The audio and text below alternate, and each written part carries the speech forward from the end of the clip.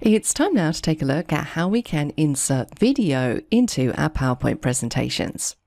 And this might be a video that you have downloaded off to your PC, maybe it's some kind of corporate video, or you can insert a video from the stock video library within PowerPoint. So let's take a look at both of these options. Now for this, we're going to insert another new blank slide, and we're going to jump up to the Insert ribbon. Now notice all the way over in the Media group, we have an option to insert video files. And we can insert them from this device. We can select a video from the Stock Videos library, or we can search for a video online. Remember, the same rules apply to videos as they do to images. If you're going to download an online video, make sure that the copyright allows you to do that, and that you have the relevant permission for how you want to use this video. Now first, let's insert a video from this device. So this is a video that I've downloaded again from the Pexels website.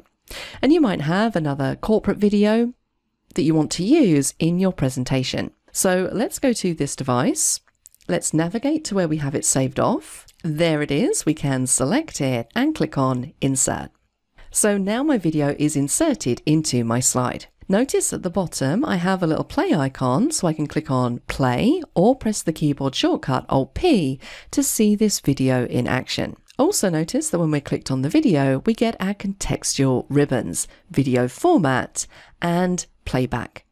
So this is where we can go in and start customizing the look and feel of our video and how it behaves. So in the first group, we just have a play button. We've already seen how that works. The second group is very similar to when we're dealing with pictures. If we need to make any color corrections to this video, maybe we want to make it brighter or even darker, we can do that. We can recolor our videos, so maybe to match a specific color scheme, these can look quite good. In fact, I think I'm going to select green for my video. We can add frames, and we can also reset our design if we want to just take it back to how it was originally. We also have a video styles gallery, and this can look really nice in some scenarios. So if we hover over this first one, you can see that subtle effect is that very thin white border around the outside. I could go for a thicker border, a black border, so on and so forth. I could even use this to kind of change the shape of the video. So now you can see we kind of have a little curvy corner just there. So if I was to select this, I can then drag this in to make it smaller and reposition it on my slide. And this is a really effective way of displaying a video in a window effectively. So lots of different video styles that you can use. We also have video shape, so if you want to fit it into a triangle, for example, you can do that. And again, sometimes this can look really nice, sort of down at the bottom with some text on the slide. Now I'm going to undo and take it back to how it was. We can add a video border, so we can change the color of the current border, so I might want to make that dark green. And then of course we have our video effects, so we can add things like shadows or a reflection or a glow around the outside. So let's take a look at reflection. I'm going to add that one and move it into position. Now the other tab of interest here is the Playback tab, because this is how we can control how this video plays to our customers. Now let's preview this by running the slideshow to see how it currently looks. So you can see when I move to this slide, the video doesn't start playing until I click my mouse. Now it might be that I'm happy with it that way, or it might be that I want this video to start automatically when the slide loads. So it's things like this that we can customize on that Playback ribbon. So let's come out of here by clicking on Escape and take a look at some of our options. Now if we go to Video Options in the middle here, this Start area, this is where we can customize that option. So currently it's set to in-click sequence.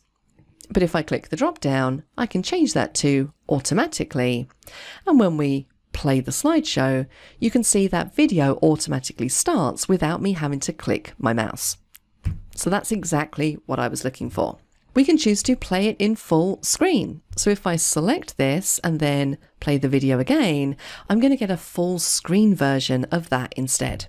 Then when I hit escape, it's going to pop me back out to the smaller version of the video. If your video has sound, you can control the volume just here, or you can mute it altogether.